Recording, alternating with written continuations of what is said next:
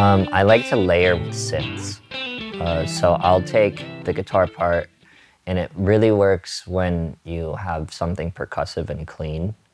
And then I'll take the exact notes and put them on like goofy ass fucking synths, like shit you hear in rage beats and like hyperpop and like video game ass sounds. But like I like to use sidechaining plugins where they're linked together and you put them in a group and then you throw like a glue compressor on it. So they're triggering each other. And so you get this like hybrid between the guitar part and the goofy ass synth. And they're playing the same thing. And so depending on which one has the more dominant transient, they'll like overtake. And then, but they'll like switch, right? Because it's sidechained. So you get this like crazy fucking hybrid. And then when you put it in a group and then throw the glue compressor on it, I mean, it glue compresses it, right? I don't do a whole lot of like making the guitar sound not like a guitar. I mean, yeah, I'll get his guitar parts and I'll be like, okay, well, let me do some bullshit to it. And then I get it back and I'm like, fuck. I don't know how I'm gonna play that, but let's party.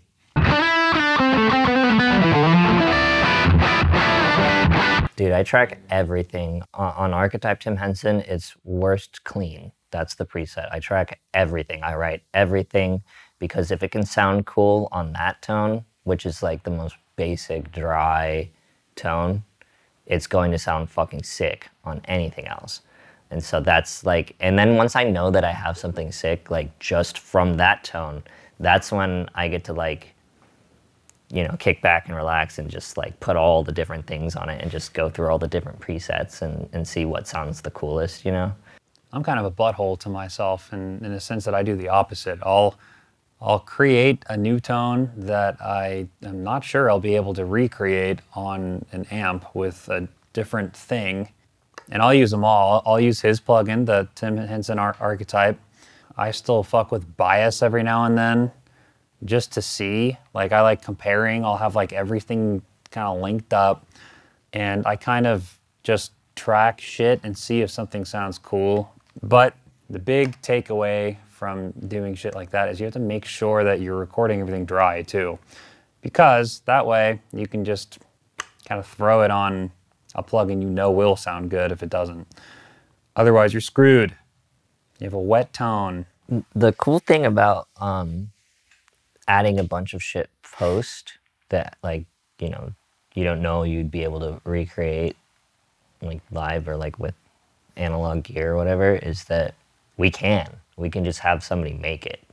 So yeah, if there's some crazy plugin that exists that like we're slapping on after the fact and we're like, hey, we want this real life, let's take it out of Minecraft and put it IRL, and so, like somebody will make it for us. So you know, that's the cool thing now. Yeah, but back then it was like we didn't have anything. No, you couldn't do that shit. Yeah, you were just fucked.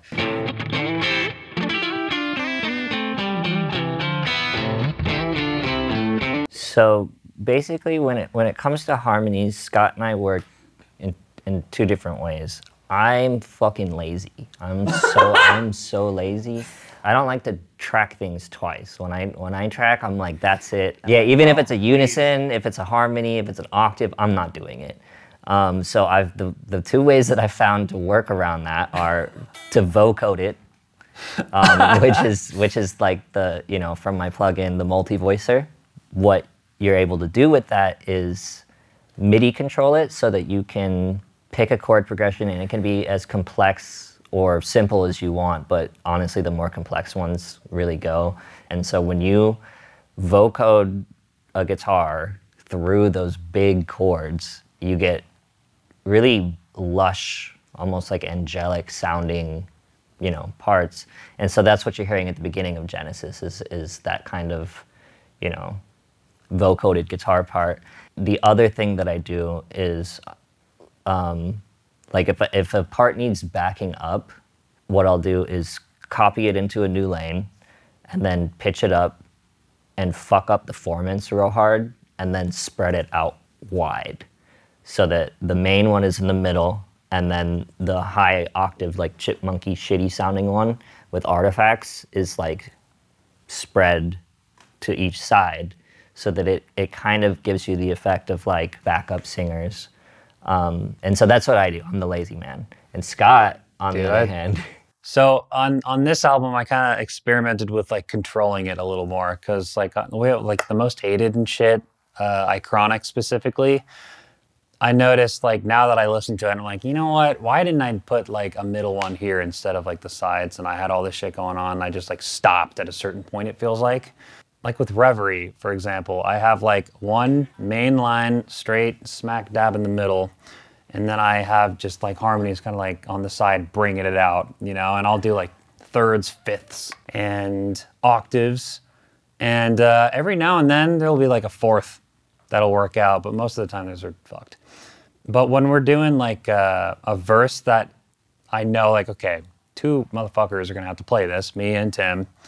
Sometimes I'll kind of like, I'll write one part. That's my fucking main part. So I'll kind of write like a harmony to that with like some unison, so it kind of like goes out and comes back in together and things like that. Yeah, the interweaving of harmonies. So. Yeah, hear a lot of those.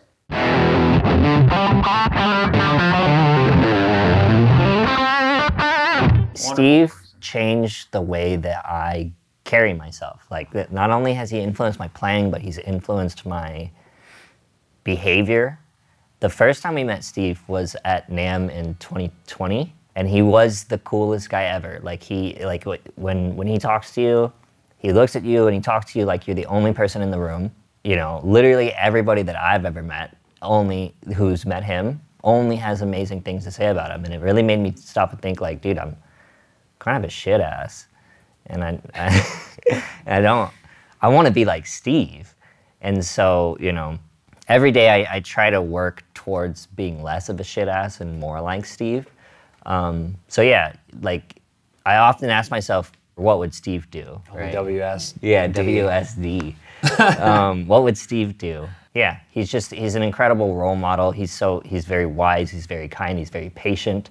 A good dude all around. He's patient, all right. Yeah. We fucked up his speakers and he didn't even get mad. Yeah, when we were showing him the record and then presenting Ego Death to him. We just came from the fucking studio and mixed it like we were like, hey, bass up. Yeah, and there's now Steve on it yet, right? So like the bass is kind of taking up most of the room in the mix, and it just fucked up his speakers. Yeah, the whole grill just fucking... It like fell off. Like vibrated off. Yeah. And we're sitting there in the room, we're like, this is loud, right? This is really fucking loud. Yeah, because he's got, like, you know, he's got people-sized monitors. Yeah, people-sized monitors, but they're set up so that, like, you could listen to, I guess, like, Pink Floyd or something, like rock music, really loud, and it sounds incredible, right? But then you play anything with 808s in it, and it's gonna fucking just... Yeah, it's gonna... You know what I mean? So, yeah, we blew his speakers, and he was really nice about it and did not make us feel like dickheads. Yes. So it's cool.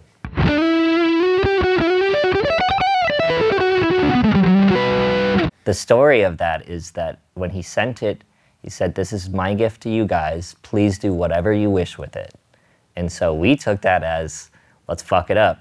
And fuck it up as in like chop it up. Yeah, I chopped it the fuck up and like changed a bunch of notes. Yeah, because like when we send each other guitar parts, we're like, this is cool. How do we make it not this? You know, like all of our guitar parts, like that you've ever heard, they've never sounded like that until the very last day before we fucking send it off. Yeah, it's always an ever evolving they're process. Always changing. So we wanted to see how much we could do with it, I guess. So I chopped it up really hard, changed a lot of things, changed things like that were happening under it, changed things that were happening around it. I brought in brass tracks to kind of, I guess, float everything. And then we sent it back to Steve and said, "What do you think, man?" And he took days to answer. Yeah, we're like, fuck, he hates it. And he then came back and was like, "Oh, wow, I guess I was a bit taken aback by how Polyphia-ized it is." And then he was like, I think it might be better if I just get a writing credit instead of a feature, just because, you know, like I don't feel as though I've contributed enough to warrant a feature. And me and Scott were like, oh, fuck. Yeah, we were worried that we offended So him. we fucking wrote the craziest long as fuck email, and it was basically just like, dude, we'll change it back, please. Yeah, basically told him, like, we want everyone to like the song. Yeah, like, and if somebody's not comfortable with it, then we don't want to release that. Yeah, and it wasn't like we didn't want to make him feel like we're like disrespecting his art or anything, and it was just more so just like the process of figuring out what it needs to be. And then we sent him that email, and he came back and was like, oh no, I've been sitting with it, and I think everything you did to it was exactly the right thing that needed to be done, and I'm more than happy to give you guys the feature, and let's do this. And so we did it a couple weeks before the record came out. Steve was in town on his tour, and we went to go play with him in Dallas, and we were hanging out in the green room, and we were talking, and he was like, yeah, dude, I really truly believe that like every choice that you guys made to that solo is exactly what it needed.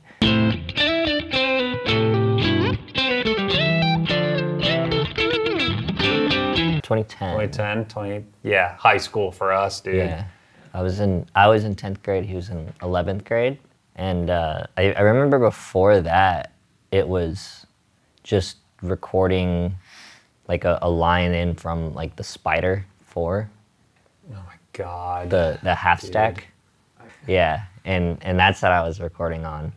And then Scott put me onto Pod Farm and Reaper, because before that... Yeah, my dad put me onto those too. Yeah. He was like, check this shit out, dude. Yeah, it was basically Pod Farm and Addictive Drums. And we were making, you know, death metal gent stuff. And it was a great time. And you know what? The Pod Farm tones kicked ass, dude, for what they were. Dude, if you listen to them now, they still kind of kick ass. Yeah, dude.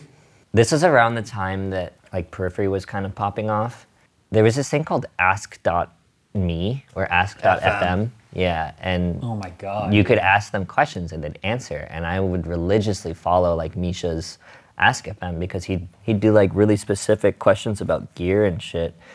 And I remember they were like really hyping up the Axe FX, and we wanted one so bad. Yeah, we found one on like eBay. Yeah, we found one on eBay for $1,200 bucks. Axe FX Ultra. Yeah, the Ultra. Yeah. All the merch money we had ever made pulled together, plus like any money that we had individually. Yeah. And you know, because we're high school kids at this time, and we're like trying to save up $1,200 to buy this thing on eBay. Yeah, we were like, we went to the bank and withdrew every dollar we had, and then the bid was about to close in like 9 minutes, and we scraped up quarters from each of our cars and went to the bank and deposited those so that we could have yeah, they see a bunch of kids coming up to the front desk with coins. They're like, yeah, and that's how we bought our first Axe FX, and we shared that fucking thing. Yeah, because fucking Lucas Mann from Rings of Saturn made a video about how you can use one for 2 guitars. Yeah. And we were like, dude, we're fucking set. Yeah, and this is it. I remember we got it, and it was like the holy grail of shit, and it didn't sound as good as Pod Farm. And we just didn't know what the fuck, why not? Yeah, we're like, why? We thought it was supposed to be like, it just made you 10 times better sounding. And yeah, so, we're like, where's the sauce, dude? Yeah, so we started working with like different people who like might know more about the Axe FX. Nobody really could get us the sound we were looking for, and then we just discovered like we could just use the fucking presets, bro. And so I started using the presets after that.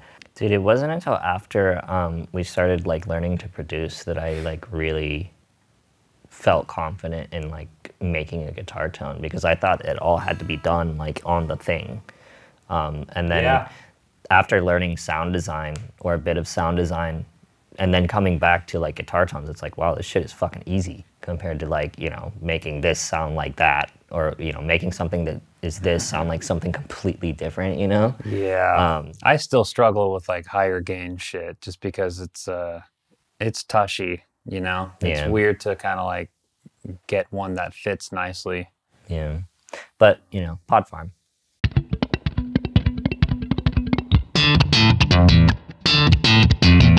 Basically, in 2020, when we were working on Remember That You Will Die, every album I tried to like pick up, I just tried to level up my guitar playing, and I was like, okay, well, it's probably time I learned thumping, because I wanted to learn it like 8 years prior, and I tried, and I just too hard, and I said, fuck that.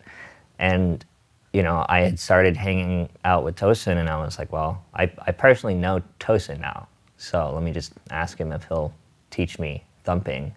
And so I offered him $1,000 for 4 guitar lessons, and he was like, sure. He showed it to me the first lesson, and it was so foreign.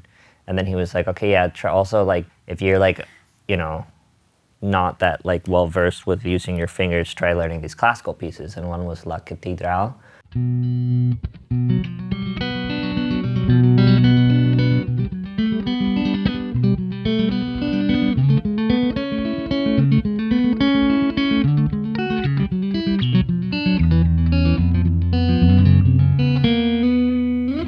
So that was one of the pieces that I had to learn to kind of like just get used to using these other fingers, because prior to that we were just hybrid picking, you know.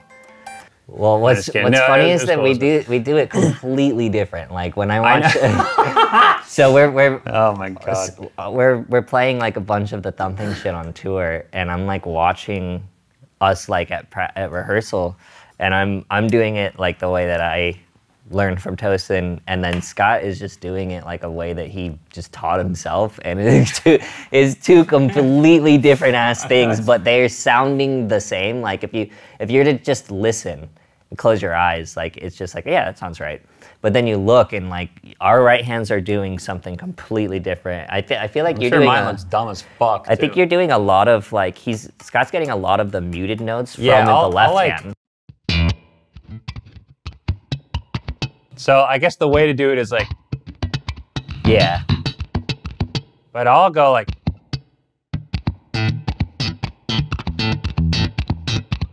I'll like add like a thing. Of course it sounds like shit right now.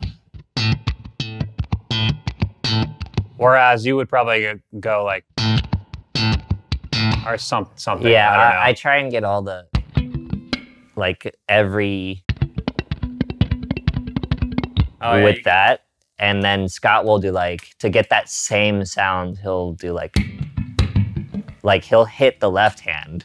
When it gets the same sound, it gets the job done. So it's just two different ways of getting to the same destination, I guess. There's one, yeah. Of course, it's a drop D, so pretend that it's like the right now. I'll go like that. So basically all I'm doing is that, and then coming back down and like punching basically the strings and then plucking it again. I don't know how you do that. Maybe you go like the whole thing, right? Yeah. Yeah. I just go.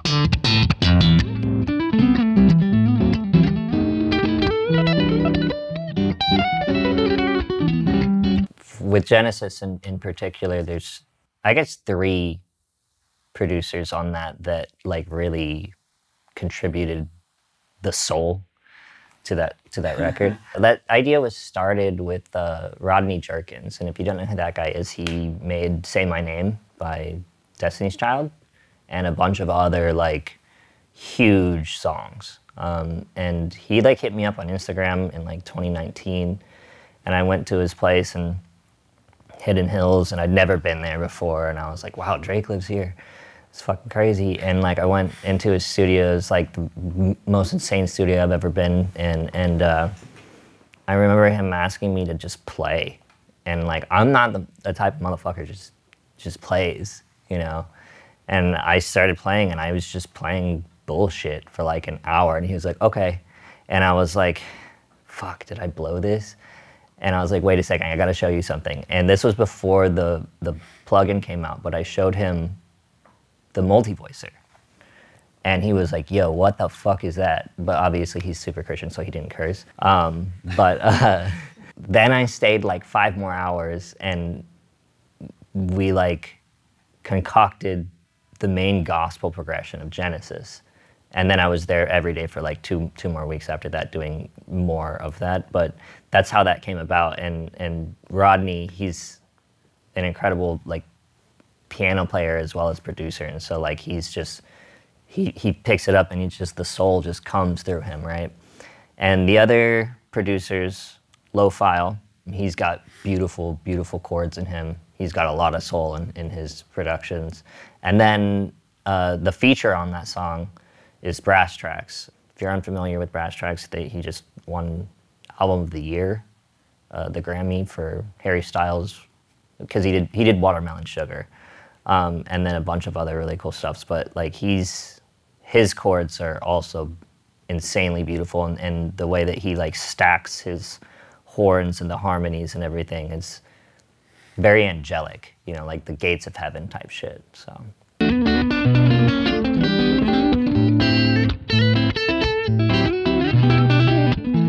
Kanye is my #1 and will always be. Uh-oh. There we go. Because I'm the type of motherfucker that's able to separate the art from the artist. I can see the comments now. It doesn't take away from how incredible the art that he made is. He fucking made Graduation, right? That's what I'm saying, dude. Like, he go say whatever. Like, it doesn't change the fact that those records are printed on a vinyl that I can put in the record player and it's still the same record. It doesn't change anything. Well, I mean, for what it's worth, completely agree with you about Kanye. Yeah. Like, you know.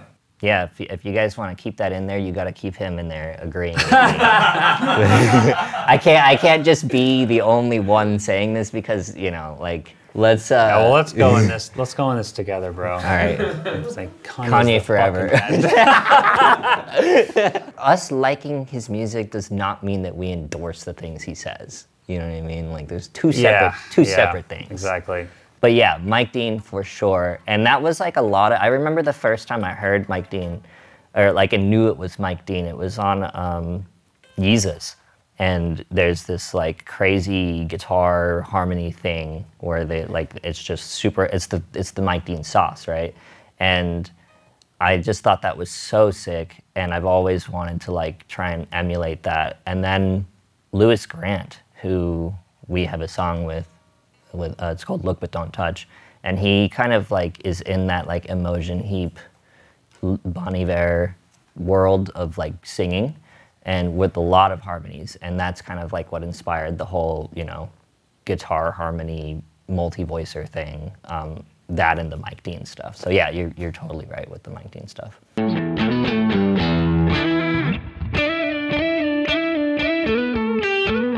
The Flutter. Yeah. Yeah, we went fucking crazy with it when we first started doing it. Yeah, I mean, you just smacked bar, that's it. And dude, when we say smack, like you can really abuse these things. Don't, if you get one or both of these guitars, don't be afraid, really just, they can handle it. I realized I don't really need to like, all right, so like Neurotica, for example, right? Like that whole thing.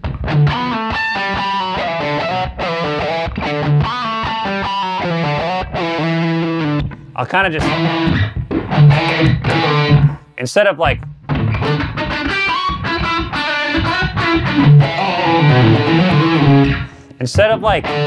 bending the note, I'll hit it like right around here or like on the bridge. I kind of aim like right here, but like without a note, you can kind of hear it's going. That's all you need, you know? So I do that a lot, it's fun. It's fun as shit too. That's the note you picked? Huh? Yeah. Bam, bam, bam. That was a different That note. was a good one. That was, I liked the first one. You know what I do a lot in practice these days? Is like I'll go.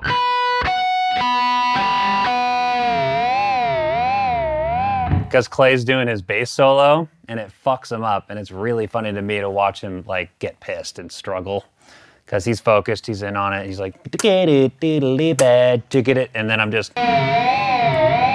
he gets very angry.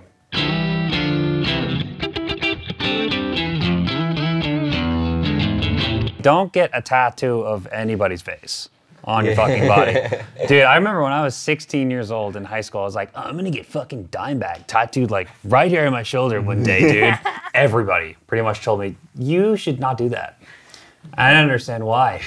And I guess now I do. So thanks, everybody. Imagine post-2022 Kanye face back piece. Just the whole thing. Oh my God, dude.